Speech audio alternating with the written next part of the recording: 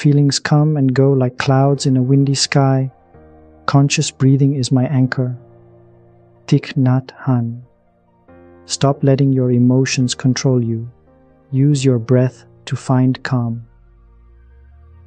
This quote is simply saying that our emotions change constantly and are not reliable, so we should focus on our breath as a way to stay grounded and stable.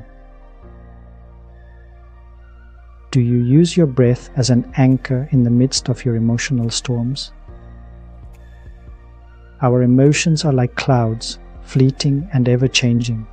They can come and go quickly, sometimes bringing sunshine and sometimes storms. Just as clouds are always moving, so are our emotions, constantly shifting and changing. As the Stoics taught, we should accept that emotions are a part of life, but we do not have to be ruled by them. Like Epictetus said, "It is not what happens to us that causes us to suffer, but our interpretation of what happens."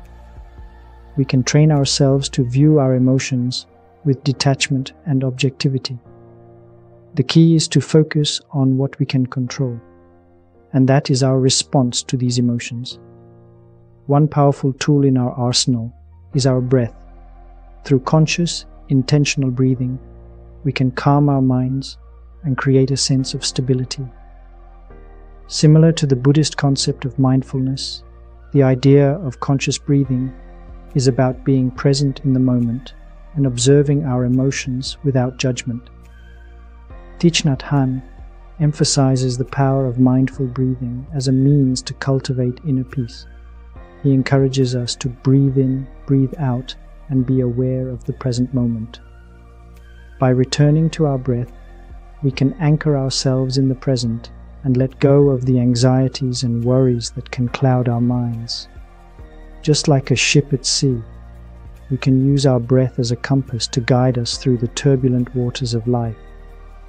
Friend, let's embrace the impermanence of emotions and find solace in the steadiness of our breath. It's a powerful tool to navigate the ups and downs of life. If you got any value out of this message, please give us a like, share, and subscribe for more daily wisdom.